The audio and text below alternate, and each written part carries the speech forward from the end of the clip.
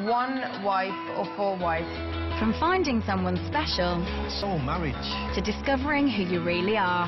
I see myself as British and I like the British culture more than I like the Pakistani culture. As they find themselves under more scrutiny than ever. Just because I don't wear a Union Jack flag on all the time, does that make me any less British? What does it mean to be part of the Muslim community in the UK today? No stealing. Women are covered up. There is a person behind this veil. Having British values is caring about people. A revealing insight into extreme